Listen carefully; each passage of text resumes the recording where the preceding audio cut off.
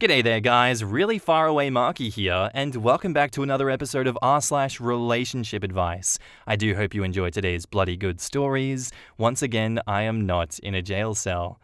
With that said, I want you to sit back, relax, chuck a prawn to the barbie, and enjoy today's bloody good stories. Let's go.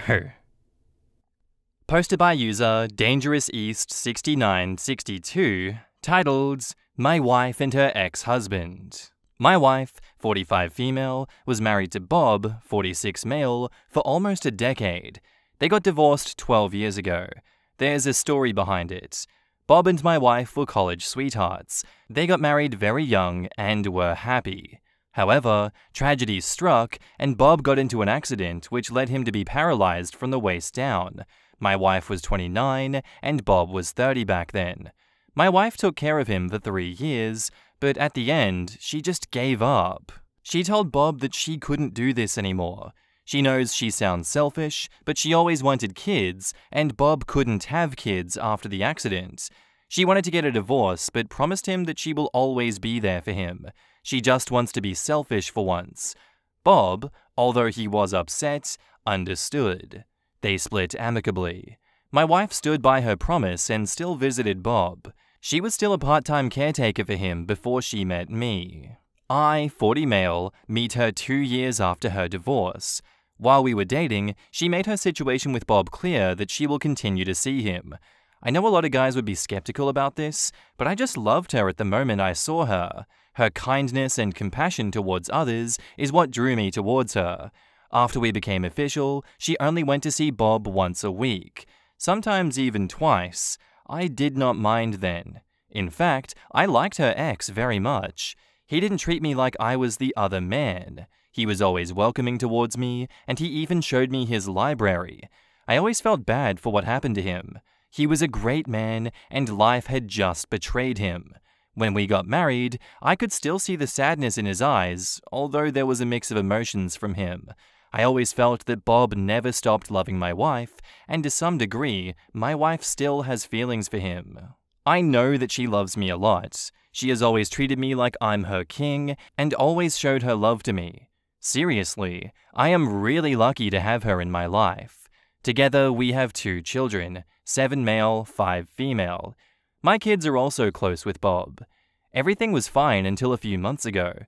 We got the news that Bob has cancer. It was at the last stage, and he might not even survive a full year, but there is still a possibility. The news really shattered my wife. She had stopped eating properly and being her usual cheerful self. I understand it, but here's the part where I'm a little uncomfortable with. She now visits him very often. Most of the time I'll be there with her, and then a few weeks after the discovery, she told me she wants to shift into his house. She told me that Bob feels lonely and his siblings do not care about him since his accident, and it'll be better if she would just stay with him. I objected.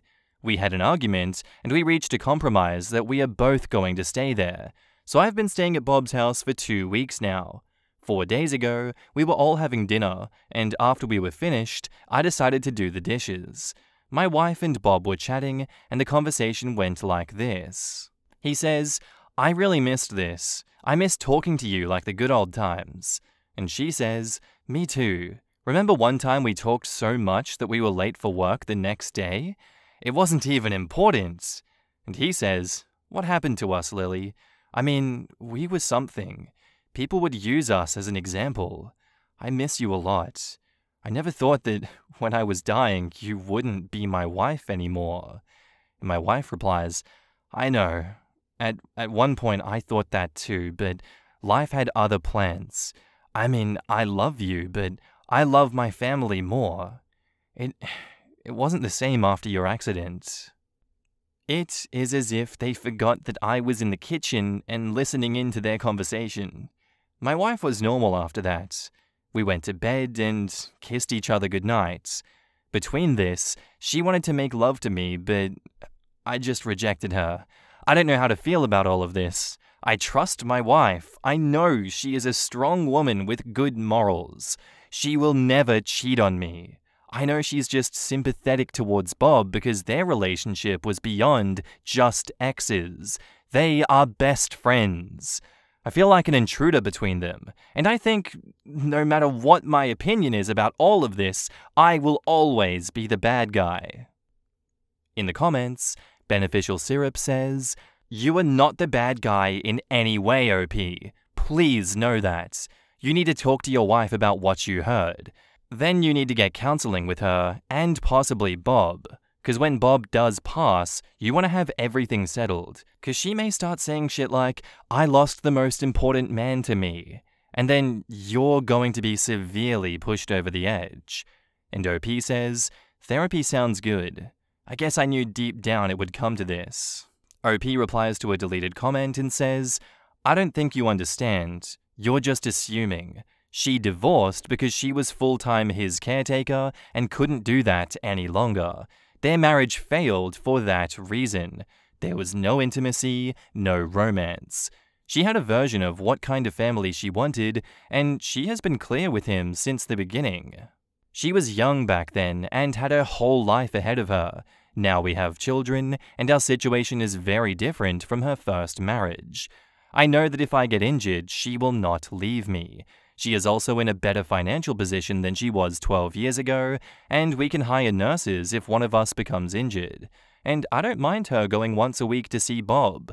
Bob is also my friend too. I also visit him sometimes along with my wife. She spends time with me a lot.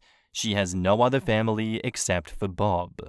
Farmer Scrooge says, "This story makes me sad for all of you. It's understandable. She's been completely upfront about this with you. She loves him and feels guilty that she couldn't stay with him and have the life that she wanted.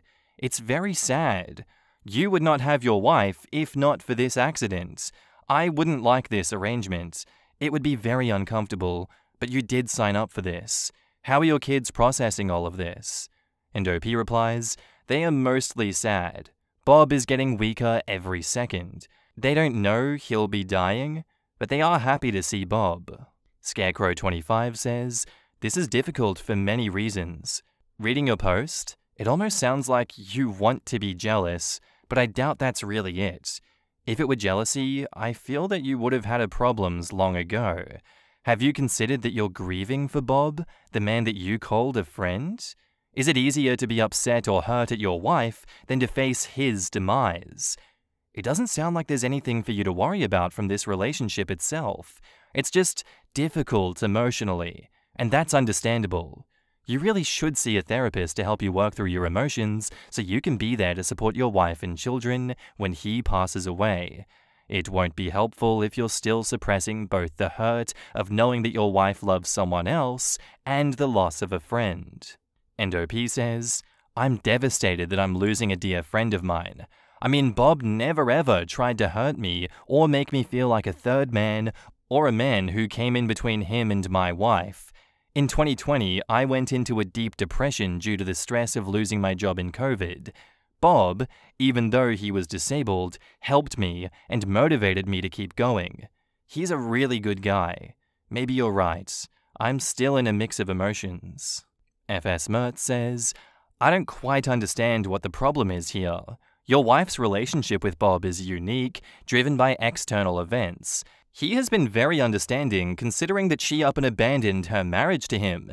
The fact that the three of you are able to support him to the end is very honorable, and your wife's accepting your presence in Bob's house shows you have a strong marriage. The conversation you were sharing bits of is very touching. I would not feel threatened at all by it. Bob is frickin' dying. He's going to say anything, and what he said is very understandable, and your wife's response is sensitive too. I'm sure she has a color of love for him. He didn't do anything negative to her, unlike what she did to him. Perhaps her spending time helping him in his last days is her way of rectifying her leaving the marriage. So, what's your issue here?" Additionally, this is a reflection of how good this woman would treat OP if the same would have happened to him. She has a good heart. Frankly, the two need this closure, and when Bob is gone, she'll have a clear conscience. But if he's disabled, she'll abandon him. She hasn't abandoned Bob. He's got cancer, and she moved her family in with him to care for him. She never stopped caring for him and taking care of him. Man, I'm more sympathetic to Bob. No offense, but he had to watch his wife leave him and move on because of something out of his control, and he has to watch you and her have kids and be a family, the life that he wanted. Then he has to die early. Life sucks sometimes. Well, when you look at it that way, yeah, sucks to be Bob. Man, it does actually make me feel quite torn up inside for Bob. That conversation, I don't know, it struck a real deep chord inside of me, and I just feel so incredibly sad for him. And on the bright side, yeah, OP's wife is coming in to take care of him and hasn't stopped caring for him her whole life, but that's only a consolation to the life that could have been. I yearn for the life that Bob could have had. And as everyone else said here before, it's through no fault of his own. She didn't do anything particularly wrong. I feel like she's making the best of her circumstances. She's doing the most she can while still putting herself first. But Bob has done nothing wrong, and that's just life sometimes. Life is so cruel. Life can sometimes as well be amazing and the best thing ever, but for Bob in this situation, I feel so bad for him. To get cancer on top of everything else as well as being paralyzed. I want to go out and hug Bob. Man, this sucks. And now, on to the update. Alright, I took some of the advice that you guys gave me, although I was disappointed to see so many emotional people calling me and my wife names without even trying to understand the situation. This will be a long one. Before I give an update, I want to make a few things clear. My wife is awful because she abandoned her husband? No, I disagree with that. There's a space between terminating a marriage and abandoning. She didn't abandon Bob. She was right by his side. She was not just his wife. I can understand why. She was 29 when this happened, and at 29, people are still starting their lives. But her life and her husband's life ended there. You expect her to give up her life, her hopes, and her dreams? And what then? Resent Bob for the rest of her life? Caretaking can be exhausting. She was emotionally, physically, and financially drained while she was taking care of Bob. Would you have still expected her to give up her life if this happened when she was 21? It's not like she didn't try. They went to therapy and did counseling, but there was no romance, no intimacy. They just grew apart because they both had different dreams. Despite all of that, she was still in his life. She still took care of him. She could have disappeared after her divorce, but she didn't. That's what you call abandonment? Also, the reason why I didn't give all the details was because this was not about her old marriage. But now, I'm making it clear because people are assuming things. I know most of your things are black and white, but from a logical perspective, I don't think she's wrong. My wife and Bob are having an emotional affair. Also, no. People who have affairs are secretive. My wife was never like that. She was always upfront and honest about her relationship with Bob, and how she would still want to care about him. I do not think that there is any affair. Just because she said she still loves him? So what? She says I love you to her kids, her friends, and even my mother. That doesn't mean that she's having an affair with all of them. She has kept a boundary between Bob and her. She doesn't love him romantically, but like a friend or a family. She doesn't have her own family. She has been no contact with her abusive family since she was 18. Bob was the only family she has ever known. If my wife wanted kids, why didn't she just adopt or do IVF? Like I said in my previous post, she was financially drained. IVF costs a lot here, and adoption with a disabled parent is hard. The agencies hesitate to give a child when one parent is not functional. Then again, they would still need money. My wife wanted children of her own, and if they had chosen either of those routes, she would have been the one taking care of the baby most of the time, along with her husband. Bob almost went broke during all the caretaking. It wasn't until a few years ago that he started a remote job that allowed him to stay at home and earn. My wife will leave me if the same thing happened to me. I doubt it, but even if she does, I would understand it. We talked about this before getting married, that if we have tried every possible option, then one of us can divorce. I do not want to be a burden on my own wife. And we're both in our 40s. We've pretty much accomplished every goal in life. So if tragedy does strike, then we're prepared. Bob loves my wife. He could, but there's not much that I can do about it. I mean, I can't order him to stop loving, but he does have some feelings for her. Whether it's limerence or not, I do not know.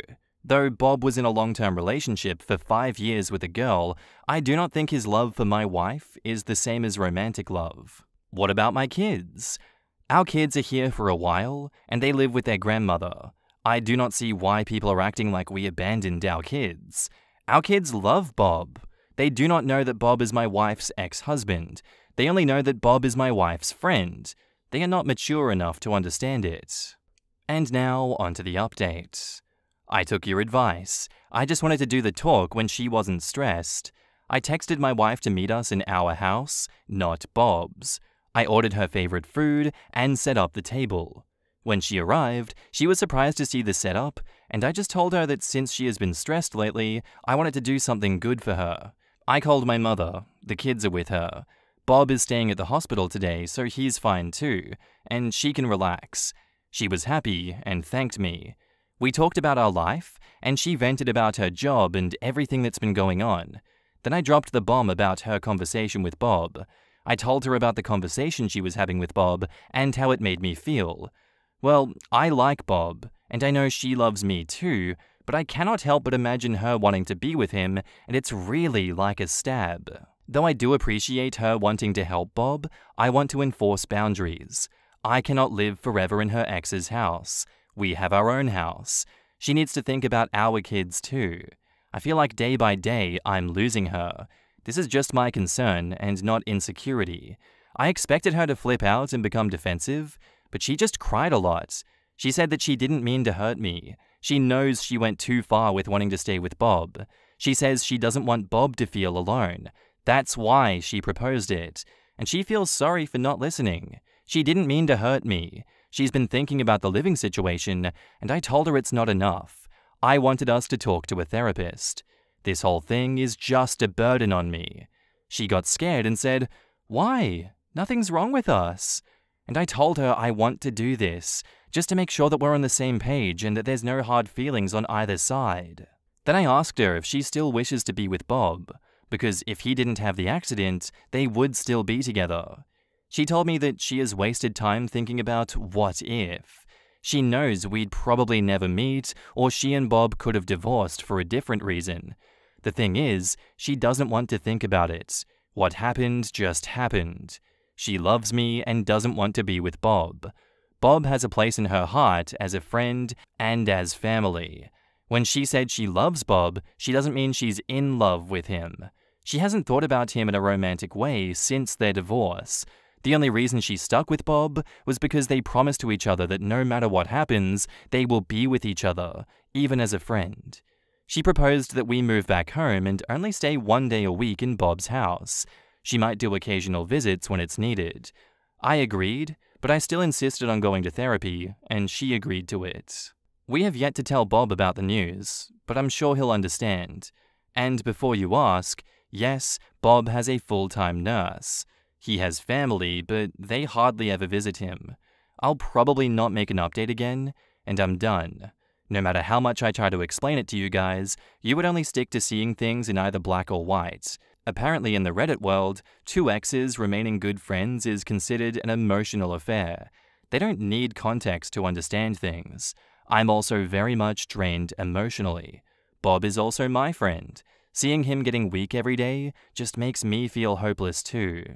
In the comments, Beneficial Syrup says, "I'm glad that you had that conversation with her. I'm rooting for you.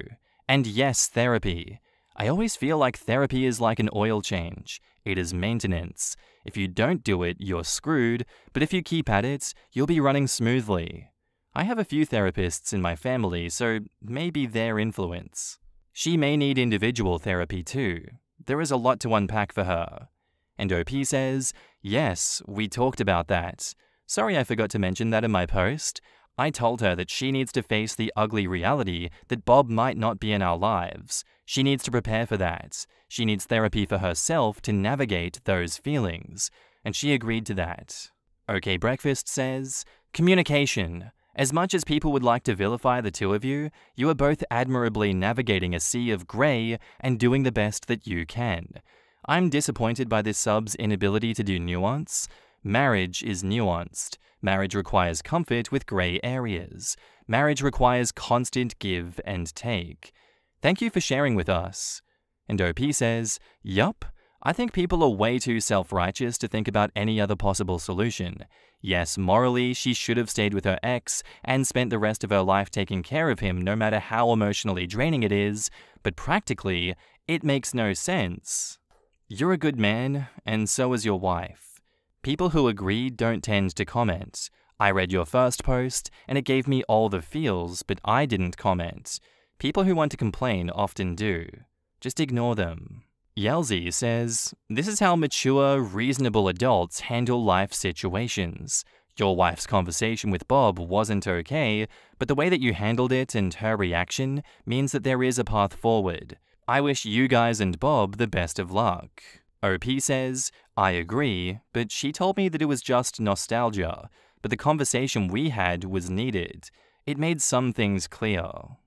Such a bittersweet story. Everyone here feels so much more mature than I am. I would never be able to make the choices that they made.